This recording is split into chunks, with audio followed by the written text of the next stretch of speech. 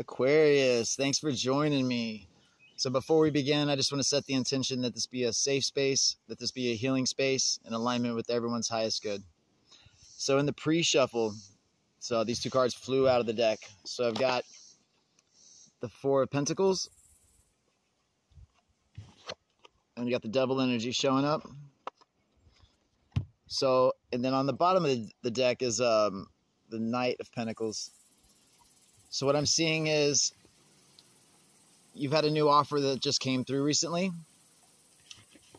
It's helping you move to a place of stability in your life, in your 3D space. It's this goal that you've been working hard towards. It's almost like a door just opened up for you. And then we just had the Capricorn full moon come through. So this would be aligned with it. I'm also picking up, I see another storyline. So some of you are working towards a goal. I also see that this is a parent energy, or let's say an ex-lover, a jealous lover, somebody that's toxic in your life, okay? So this energy is this is a warning to watch out for the pitfalls that's coming up. So this energy is an energy that you've had a past karmic tie with. It's a test that you had to work through. I see that you've moved through it. But then this is something that's going to be, it's always going to be there. It's a pitfall for you to be mindful of and watch out for. Let's see what else we got.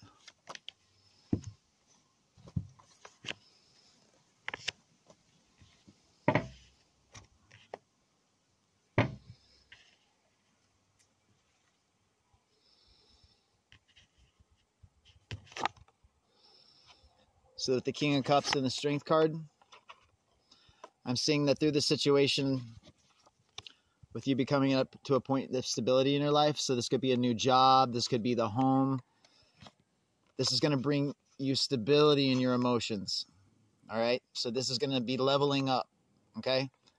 This is going to be something that you've used a lot of, that's taken a lot of strength, that's something that's taken a lot of courage for a place for you to get to. So this is the Leo energy, the Sun energy. And while you're sitting there waiting on the sun and waiting for your manifestations to come through, I see that, you know, you're looking back. You're not looking forward. You're looking back at the things that you've been through, the tests that you've made it through, the obstacles that you've had to overcome. I see you doing some reflection in your life.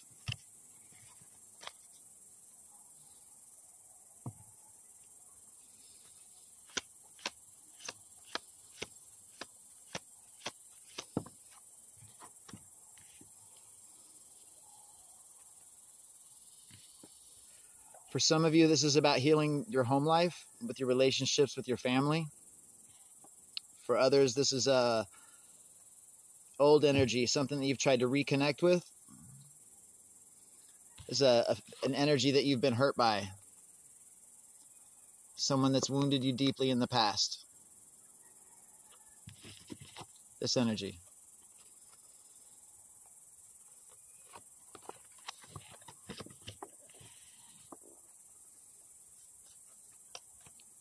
So the stability and the strength card coming up, this was justice, right? This is the scales balancing out. You passed your karmic test. You've moved through the situation. Now you're waiting on your other manifestations to come through for the next chapter. This is a new cycle that you've started, that you've overcome.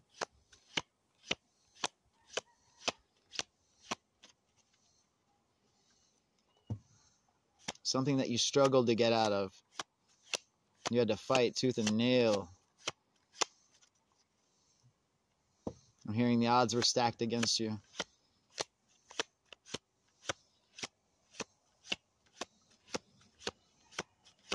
It's like some of you had to totally reinvent yourself or your way of life.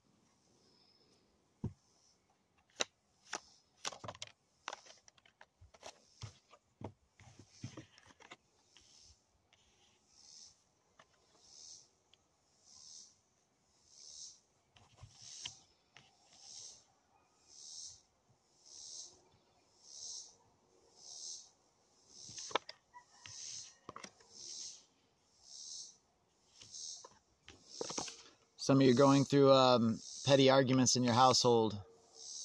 Some with your relationships with your family members, with your wife, with your kids. You need to remember that not to take things so seriously, right? Remember to just live in the moment, not focus on the past, not focus on the future. Because in the future, there's always another incoming offer, right? So I see you upgrading. It's like a constant leveling up.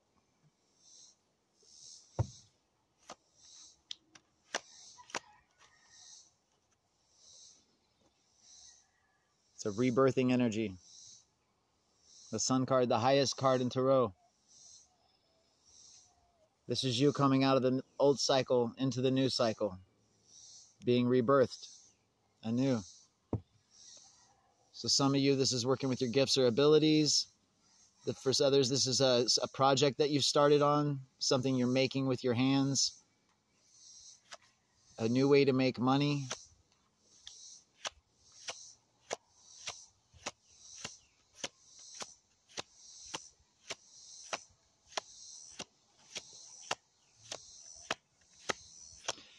I'm also seeing the Five of Wands fall underneath the Devil energy. So this is going to be somebody that you're still, if you're still in contact with them, they're still trying to bring these petty ass bullshit squabbles into your life that are doing nothing but distracting you. It's a pitfall to be mindful for and watch out for. Yeah, that's going to bring you heartache.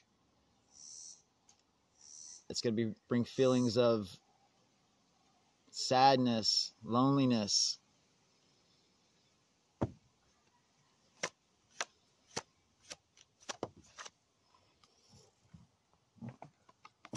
So by you moving through this energy and out of the old cycle and into the new cycle, I'm seeing that you're upgrading on the spiritual playing field as well. You feel better about yourself. You're beginning to explore new options into the reality, looking at different perceptions of reality, different viewpoints. So I'm seeing the Knight of Cups follow the Knight of Pentacles. You're making a forward progression, right? Remember, time's not linear, so this would be you just upgrading. One battlefield to the next is what I'm hearing.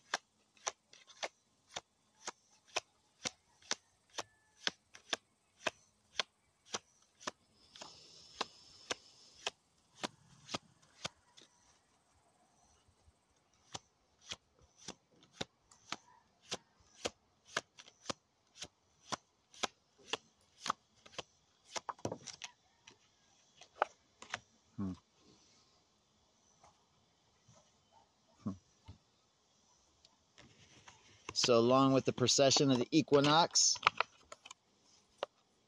I'm seeing that each phase of your life keeps getting better and better and better. So you're moving into a place of overwhelming abundance, overwhelming joy, a new kind of joy. And then not just a new kind of joy, but a new way of viewing joy and happiness, right? So most people think that they need to get to a certain place in life to feel happy or to be happy, or if I just get this one thing, my life will be great, or if I can just fix this one thing, everything's going to be perfect. But in reality, we need to understand that the journey in life is abundance, is joy, is happiness. Even the pains and sorrows that we go through, the hurt. How would you know pleasure without pain, right? And again, it's constant movement. I'm seeing the Chariot come out. So this could be movement in your 3D space. This could be you moving off and finding a new place physically. But not just that, this could be you moving away from that person, from this energy, right? So you're moving away from this energy. You're not going to let this, I see you moving through this. See how you transmuted the energy?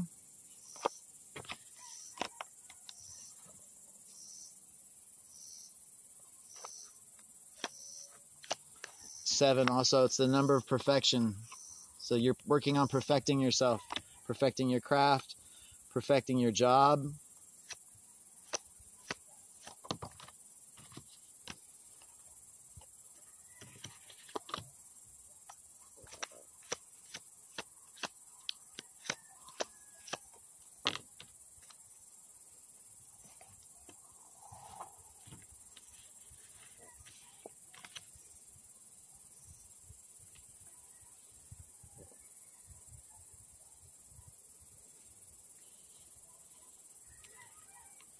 So I'm looking at counterpart energy coming out, right? So before that, another one of those pitfalls that we're talking about, right? So right after the Chariot comes out, you're going into this energy, right? So this is someone standing there looking at what they don't have instead of seeing what they do have, right? So this is going to be another pitfall for you to avoid. You need to be grateful. You need to be honoring of your gifts, anything you've been given in life, right? You need to look at what you have, not what you don't have. 11:06 on the time. And then next is the counterpart energy. This is king and queen energy, right? So this is a new relationship that you've started, or this is just your marriage, or this is you and your best friend. This badass energy. You guys together are unstoppable, unmovable. Your foundation is that of a rock. Rock solid. You guys are moving through a tower moment together.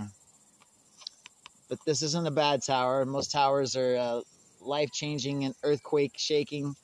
This is a good tower.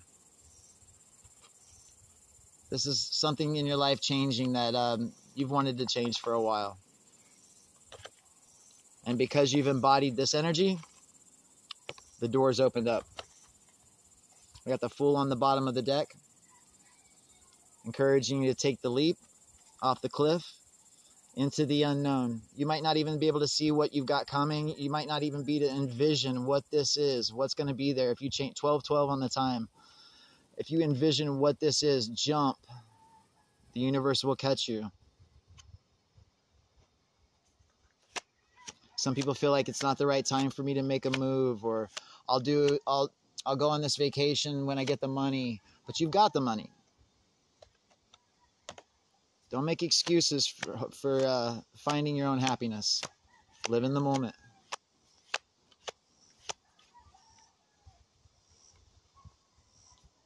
Don't be planning for a day that never comes, is what I'm hearing.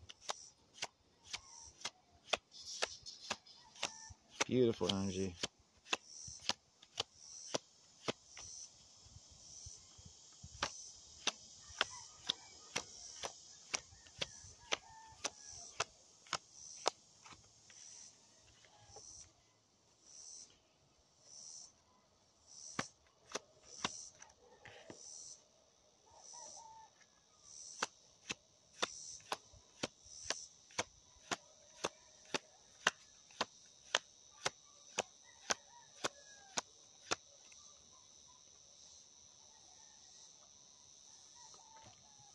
Yeah, some of you are moving away from a broken relationship. Something that no longer serves you. You're walking away. Something in the 3D space. You're building your manifestations. You're working on other goals and projects that you want to complete. You're starting something new. If there's something you've been wanting to do, but you haven't had the time or the money to do it, now's the time to do that. You're moving to a place of abundance.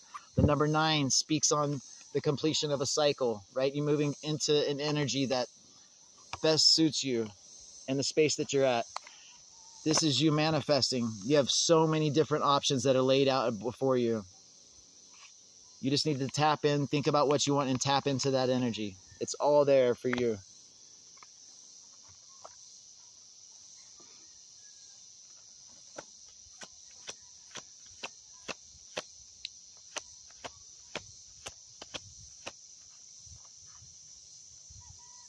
Okay, being guided to pick up the spread. I'm going to put these back in the shuffle again. This is beautiful energy, Aquarius. Beautiful work you're doing.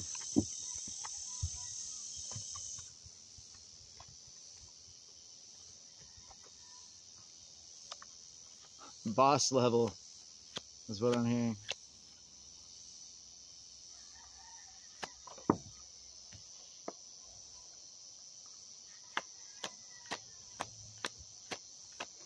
So I'm seeing another manifesting energy pop out. So there's something that you're wanting to come into your reality. There's something that you're working on. You know what this is, right? So you know whether this is financial stability, if it's a new car, if it's love you're trying to bring into your life. Whatever that may be.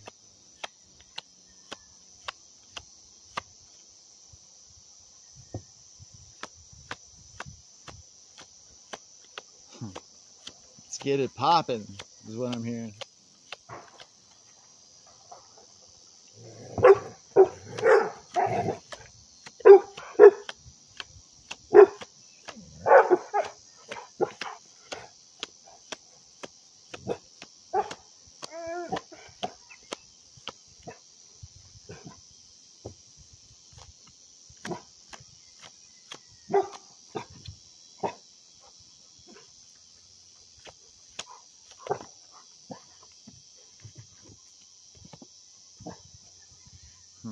So when you're manifesting like this, you're channeling the inner child inside, right? So you're tapping into this energy to make this happen, right? And this comes from healing the trauma, healing your wounds, and coming from a place of vulnerability, right?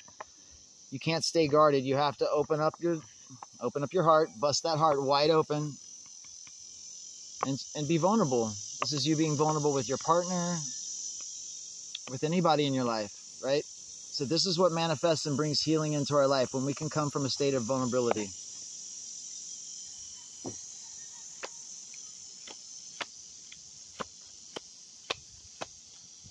Let's do it like this. It's time for you to soar. I see you moving through a transformation in your life. I see you using the inner strength inside you to do this with. You're going to have hope. You're going to have love in your heart to make this happen. You need to let go of loss, let go of worry, let go of fear, let go of doubt. You need to take some time to rest and take stock in what you want in life, because it's all there for the taking. You are protected. You are divinely protected. Your guides are with you. The universe has got your back. And whether you know it or not, your shadow self loves you. It's got your back too. This is an energy that it has to be faced, right? So this is what we make friends with, right? This is the darker side of ourselves that we tap into and harness. You need to listen to the guidance. You need to listen to those around you that are giving you good advice, that are giving you love. You're moving to a space of limitless potential. The universe is opening up its arms wide to you. You need to create space. Create space for new things to come in. So this means getting those old energetic ties out of your life. If you got somebody you've been thinking about nonstop that hurts you, let that shit go, right? You need to create space and make space for new ideas, for new feelings, for new thoughts, or else you're going to stay stuck on that same old cycle, looping over and over and over again.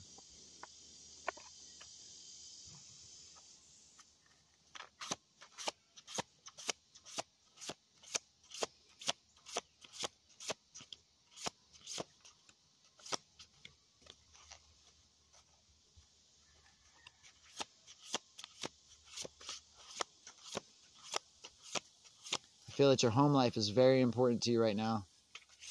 It's something you're protecting. Take some time in reflection. Think about everything that you have in your life. Not everything you don't have or everything you want, but what you have.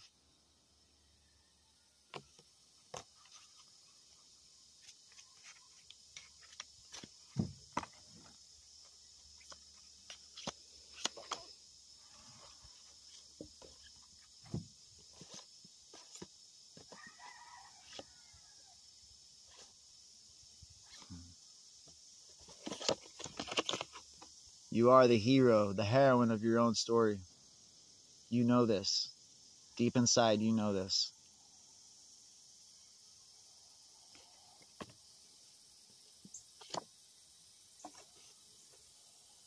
Our element shows up.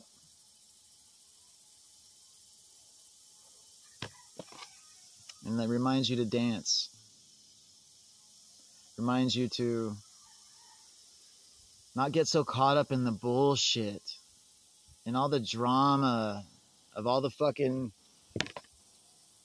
people that's lives aren't going the way they want it to, and they're just spew out their bullshit to, in your energetic field, right? So be mindful of other energies that have a powerful influence over you, just being in the same space as them. If you're around negative energy, you need to move out of that space.